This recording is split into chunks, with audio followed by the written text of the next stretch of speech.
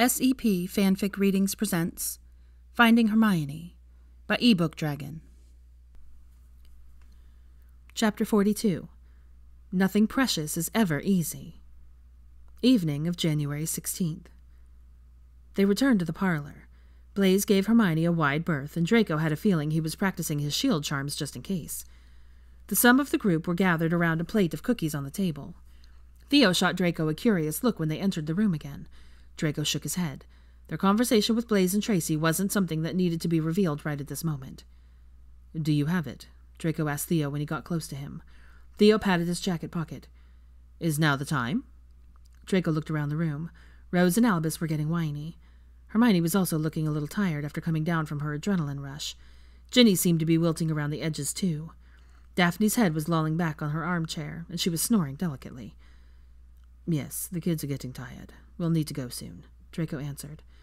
Theo drew the roll of parchment out of his pocket and handed it to Draco. "If I could have your attention for a moment," Theo called to the room. "Draco has something important he needs to say." Attention in the room shifted to Draco. Daphne snorted as she jerked awake.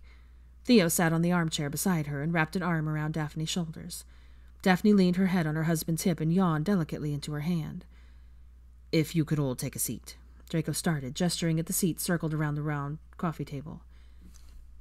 Draco waited until everyone took a seat, then he started again. "A few months ago, I promised Hermione a seat on the Wizengamot so that she could cast a vote for her own bill. It should have been given to her years ago." That statement was made with a few hear-hears from everyone in the room. Rose and Albus joined in repeating "hear, hear" several times after being shushed by their mothers. Draco brandished the scroll to the room. "This is a deed, giving Hermione and her heirs the right to occupy the Lestrange seat in perpetuity, and rename it." "Will it work?" Daphne asked, her voice full of concern. "No one's ever given a seat to a non-family member." "The family magic worked into the seat has died since the last of Lestrange died out. The seat itself merely waits for another occupant to claim it," Draco started to explain. Wait, Greg interrupted. "Are you sure that's right? I remember the story of Barty Crouch Sr.'s elder brother. Well, half-brother as it turns out. The seat damn near burned his arse off when he tried to take it from his father. Well, the man he thought he was his father. It caused quite the scandal to find out old Mrs. Crouch had a few cuckoos in the nest." Draco remembered hearing the story. It had been passed around as a lesson not to try to take another seat at the council table. It also served as a warning to the wives of the Wizengamot members not to cuckold their husbands. Or at least make sure children don't result from illicit liaisons. Not that he could blame some of the pure-blood wives for seeking pleasure elsewhere. Draco was relieved that arranged marriages were a thing of the past. "Yes, I remember the story too," Draco said, calling attention back to himself and not the buzzing conversation swirling around them. "Hermione's safety is my utmost concern. I wouldn't be suggesting this if I thought she would be harmed in any way." The reassurances seemed to mollify the group, and Draco continued. "Magically speaking, the council seat will accept just about anyone in that seat now. Legally, as I inherited the Lestrange fortunes and properties, and the Wizengamot did not strip me of my rights after the war, I can do anything I want with the seat. The seat is considered property, so it can be given over to another person or inherited." "All right," Theo interjected. "Does everyone understand what's going on?" People stopped asking questions and nodded. Theo used his wand, and the coffee table rose to hip height. He stood on one side of the table facing Hermione and Draco. "Draco, Hermione, if you'll stand here in front of the table," Theo directed, and they did as asked. "Draco, place the scroll on the table, and both of you place the tips of your wands on the wax seals, beside your names." Draco rolled out the parchment. He had to be the one to open it, or the magic in the scroll would erase the deed to keep it from being found before Draco wanted it to. Across the top were the words, "Deed of Conveyance," written in Old English script. The Lestrange family coat of arms dominated the center of the parchment, with the Malfoy coat of arms on the left and a blank space with the outline for a coat of arms on the right. Below the coats of arms was all the legal jargon for transferring Draco's rights of the Lestrange seat to Hermione. Draco and Hermione's names were written in neat script down at the bottom of the deed, along with 2 blank seals. 3 seals lined each side under Draco and Hermione, with blank lines for their witnesses. The group left their seats to gather on either side of Draco and Hermione. Harry stood close beside Hermione, with Ginny, Neville, Hannah, and Luna beside him. Narcissa stood between Draco and Hermione. Greg, Helena, Blaise, Tracy, and Daphne lined up on the other side of Draco. Theo tapped his wand over a blank seal between the places for Draco and Hermione's labeled Officiator. Navy blue filled the blank seal. Atop the blue ink was a black circular shield with a Celtic warrior knot in silver. A circle topped the knot, and inside was a pair of crossed wands, and the phrase Invictus Maneo scrolled around the outside ring of the circle, along with Theo's full name. I remain unconquered. Theo looked at Dreyfus and said officially, Do you, Draco Lucius Malfoy, willingly cede all rights and responsibilities of the Lestrange seat to Hermione Jean Granger? I do, Draco said to Theo, and then smiled down at Hermione. Do you bestow these rights to Hermione and her heirs in perpetuity? I do, Draco said again. As the House of Lestrange is no more, do you allow Hermione to change the seat to reflect the new house now occupying it? I do, Draco said, and his personal seal appeared on the white waxy surface, a silvery blue dragon standing guard in front of a golden tree with golden apples hanging from the branches. The tail of the dragon circled the trunk of the tree, its large barbed tail acting as a deterrent to those that would steal the apples. Around the outside circle of the seal were the words Quarite e Redemptio, along with Draco's name. I seek redemption. Theo smiled and turned to Hermione. Do you, Hermione Jean Granger, accept the seat of the former House of Lestrange? I do, Hermione said with confidence. Do you vow to rule on the Wizengamot with wisdom and fairness? I do.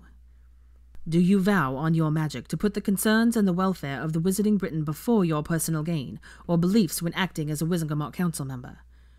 I do, Hermione intoned a final time. Hermione's newly created personal seal appeared underneath her wand, and they all watched with rapt attention. Muddy waters appeared at the bottom of the seal. A fully bloomed red lotus flower floated on the muddy waters, with a blue sky filling in the rest of the circle. The ring around the seal filled in with her name and the words, Ego perpetuo reside. I am unbroken. Oohs and ahs filled the room as they all took in Hermione's personal seal. Quite a few looked like they wanted to start asking questions, but were staved off by Theo's hands indicating they should wait. Hermione Jean Granger, you are now a member of the Wizengamot Council. May you rule with justice and wisdom in your heart, Theo intoned. He looked over at Hermione and asked one final thing. Would you like to change the naming of the seat and now create your family coat of arms? Yes, Hermione answered. I'd like to rename the seat. It's time to allow the House of Lestrange to fade into history. Another round of hear-hears greeted Hermione's statement. Draco was pleased with this decision. They hadn't discussed it other than for Draco to let Hermione know that she could change the name. He didn't want to influence her decision one way or another. Place your wand over the blank coat of arms, Theo instructed. Draco watched in wonder as the blank coat of arms started to change. A wyvern and an owl cradled a shield between two outstretched wings. The shield was a quartered field of azure with a gold letter G in Old English dominating the center. 4 heraldic symbols took up a quartered section of the shield. An open book occupied the top left quarter of the shield. A shooting comet took up the top right quadrant. A lion rampant stood on the bottom left. On the bottom right was a set of balanced scales. The wyvern and owl each clutched the end of the banner, with a motto written across its length that read, Nihil presidium adeptus est facile. Nothing precious is easily obtained. Very true, Theo said, looking at the banner across the bottom of the coat of arms. We need 3 witnesses for each side now to make this deed official, Theo continued. Harry slid the parchment over to him so that it was in front of him. He said with a smile, and placed his wand over a blank seal below Hermione's name. Harry's name appeared along with his seal, a phoenix rising from the ashes. The motto that appeared around the seal read, Ergo Reniscitur. I am reborn. Harry kissed Hermione's temple, and he and Ginny moved aside to stand beside Theo on the other side of the table. Neville silently took Harry's place as a witness and placed his wand over a blank seal with little ceremony. A rearing golden lion appeared in the middle of a green field. The motto read, Ego sum dignus. I am worthy. Neville gave Hermione a quick hug and moved to stand beside Harry. Hannah quietly took Neville's place and placed her wand over the last blank seal. A white, orange, and black koi fish appeared in blue waters. Around the seal read the words, Difficulties et incommoda. I surmount all difficulties. Daphne gestured for the scroll to be passed to her. I'll represent our family, since Theo is unable to act as a witness. A dolphin swimming in a blue-green sea appeared on the seal below Draco's name. Her motto read, Ego ecers tulit intrepidus. I am undaunted. Blaze took the scroll from Daphne and silently placed his wand over the seal next to hers. A fox romping in a meadow appeared in the empty seal with the motto around the outside. Sono degno di amore. I am worthy of love. He smiled at Draco and Hermione. I hope this will begin to make up for my earlier idiocy. Draco grunted as a response. It was unclear whether the grunt was affirmative. Draco wasn't exactly ready to forgive. Blaze seemed to let the matter lie. Greg took the scroll from Blaze. He placed his wand over the last seal. A large black bear with a mountain range behind him filled in his seal. His motto, Intra certamen ego inveni veris viras. Within the struggle, I found my true strength. Theo summoned the scroll from the end of the table. He rolled it up and secured it with a blue ribbon. Then he placed the scroll in Hermione's hands. Congratulations, Hermione. You are now a member of the Wizengamot at long last. Theo congratulated. Draco wrapped an arm around Hermione, and she beamed up at him as she wrapped her arm around his waist. Thank you for this, Hermione said quietly. Draco kissed her softly. You deserve it. Hermione whistled loudly, calling all attention to her. I just want to tell you all thank you for being a part of this. It means so much to Draco and I that you are a part of our lives. Hermione released her hold on Draco's waist and moved off in one direction to say goodbye to their friends. Draco moved off in another. He hugged Greg and kissed Helena on the cheek. Tracy was over talking to Hermione. Draco wrapped an arm around Blaze's neck in a tight hold. The next time you call a child of mine a little shit, mate, you won't need to fear Hermione, because they'll never find your body. Blaze's dark skin took on a satisfying grayish cast. Draco dropped his hold on Blaze and faced him. Blaze rubbed his neck and looked uncomfortable. I'm really sorry about that, Draco. I know I overreacted, but she's my little girl. I don't want her growing up knowing that she has no choice on whom she marries. Blaze said in a tone that pleaded for Draco to understand. Blaze gestured over to the sofa where Rose and Albus were sleeping. How would you feel if someone told you that their son was destined to marry your daughter? Draco kept his gaze on Rose's angelic face. I hear Azkaban isn't that bad anymore, Draco said lightly. Aside from the company, he added derisively. He turned and faced Blaze seriously. I understand wanting to protect your daughter, but I'm not going to tolerate my son being disrespected. He didn't ask for this either. As a parting remark, Draco said, Just so you know, when we told Scorpius about the cuff, his first concern was your daughter and not taking away her choice. His first reaction was to put your daughter's happiness above his own. Draco left Blaze standing in the middle of the room, looking flabbergasted and slightly defensive. Draco walked over to where Rose and Albus were sleeping soundly on the sofa. Harry stood in front of them, gazing down at the two angelic-looking children. They always look so sweet when they're asleep, Harry said in greeting when Draco drew up level with him. I think it's nature's way of reminding you not to strangle them when they're acting like a bunch of demons, Draco responded. Harry huffed a quiet laugh. Draco looked around the room to make sure they weren't going to be overheard. Hermione was talking with his mother and Helena now. Draco grabbed Harry's arm, and Harry looked over curiously at him. What was the look for at dinner? Draco whispered. Harry looked down at the children before he returned his gaze to Draco. Nothing, he answered. Don't lie to me, Draco whispered harshly. I saw you when Hermione's pregnancy with Rose was mentioned. What was wrong with Hermione's pregnancy? Draco's gut clenched at the thought of unknown complications. Hermione never mentioned anything, but Draco was sure she wouldn't want him to worry more than he already was. It's nothing, Draco, Harry said quietly. There was a firmness in his voice that Draco had never heard before. There was nothing wrong with her pregnancy. You're not going to fob me off with that non-answer. What the hell was that look? Harry shrugged off Draco's hand and resumed looking down at the children. I'll never tell, he said quietly. A chill settled over Draco at those quietly whispered words. That day at the ministry came flooding back to him. Harry's bruised knuckles, Weasley's battered face, a hatred that Draco had never seen in Harry before. Draco hadn't wanted to think about what Harry knew. He'd been actively trying to put it from his mind. Now those words. Draco's mind started racing. Hermione's pregnancy with Rose. She hadn't wanted more children after Minerva. Hermione's obliviation after Minerva's fall off the broom. A thought so horrible, Draco's mind refused to even think the words.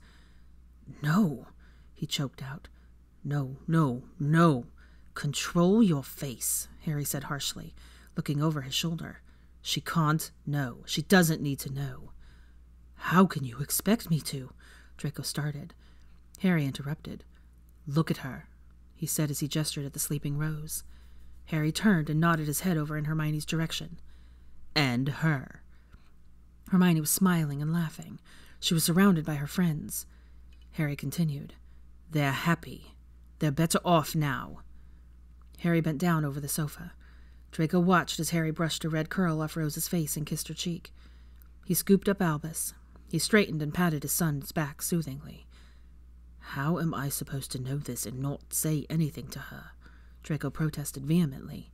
"I love her. I don't know if I can keep this from her." "Do you think that I don't love her? She's been my best friend since we were children, like a sister to me. You'll do it for the same reason I do," Harry said quietly. "The only thing he did right was leave her with no memory of what he did to her. The best thing we can do is not tell her about what she doesn't remember." Draco nodded and sat heavily on the sofa beside Rose. She murmured a sleepy protest, needing some comfort. Draco picked Rose up and held her limp form in his lap. She curled into his side and held onto his shirt. They'd sat like this so many times, his sweet Rose. "Does knowing what you know now change how you feel about Rose?" he asked, looking down at the two of them. "No," Draco answered truthfully. "He deserves to die, Harry." Harry looked coldly at him. Death would be too quick for him. Ginny called over to Harry. Harry looked at his wife, then turned back to Draco. "Have a good night, Draco. Try not to think about it too much." Harry left Draco sitting on the sofa cuddling Rose. Draco watched as Harry rocked over to Hermione and Ginny. Harry hugged Hermione and wrapped an arm around Ginny's shoulders. Draco should have asked Harry how he did it, how he acted normal around Hermione without giving anything away. Hermione walked over and sat down beside him. Draco wrapped his free arm around her shoulders. She smiled up at him, her gaze so full of love. Draco didn't think he could turn that gaze into one of pain and horror. He couldn't tell her. He wouldn't tell her if he didn't have to. "I love you," Draco said simply. Those 3 little words weren't enough to convey how he felt about her, that he would do anything for her, even suffer with this knowledge alone to protect her. Hermione leaned forward and placed a soft kiss on his lips. "I love you too." Theo cleared his throat, and they turned their attention to Daphne and Theo sitting in the chair beside them. Theo had drawn Daphne down to sit on his lap. Draco saw Theo's thumb graze over the skin of Daphne's waist under Daphne's shirt. "Are you ready for tomorrow?" Theo asked. "I think I'm ready as we'll ever be," Hermione said. Hermione took a shaky breath. She placed a hand on his thigh. "We wanted to tell you something, without the others around." Daphne cast them a concerned look. "Is everything all right?" "It's about Scorpius," Hermione said. "When we took Minerva back to school, Scorpius pulled me aside and asked me to be his mother, and I said that I would." Daphne looked shocked. "Are you going to adopt him like Draco adopted Minerva? Erase his mother from his blood?" she asked tearfully. Theo rubbed Daphne's back soothingly. Hermione leaned forward and looked directly at Daphne. She spoke kindly but firmly to Daphne. "I am not going to adopt him like Draco adopted Minerva. There is no need, and I'm not going to disrespect Astoria's memory by doing that." Hermione sat back and took Draco's hand in her own. Daphne nodded at Hermione. "This isn't about Astoria," Draco said sympathetically to Daphne. "Scorpius wants a mother. He needs more than just the stories we can tell him about his mother." Daphne sniffed. "I don't want my sister to be forgotten." "She won't, Daphne," Draco said. "But I'm not going to deny Scorpius this. It's what's best for him, and I think Astoria would agree." "Thank you for telling us this without the others around," Theo said quietly. Daphne nodded and slid off her husband's lap. She came over to their sofa and sat beside Hermione. "I'm sure Astoria would approve of you taking care of Scorpius, since she couldn't be here to do it herself," Daphne said to Hermione. Hermione hugged Daphne. Draco heard Hermione murmur to Daphne, "Thank you for understanding." Draco stood and settled Rose higher up in his arms. Rose buried her face into his neck and used the hair at the nape of his neck to hold on to. Draco heard her whisper a sleepy, "Soft," against his neck. Draco gave Daphne an awkward one-armed hug and clapped Theo on the back. Draco, holding Rose and Hermione, took the flue back to Spinner's End. They all went straight to bed upon arriving home. Tomorrow had the possibility of being a long day, and they needed their rest to be fully prepared. Author chapter endnotes for this chapter. I wanted to let you guys know that there is actually a lot of really good information on the coat of arms and this personal seals that were presented in this chapter in the AO3 writing itself. So if you have not already had the AO3 version and you are following along, I would suggest going to pull it up, and you can see a lot about each individual coat of arms and why she chose the character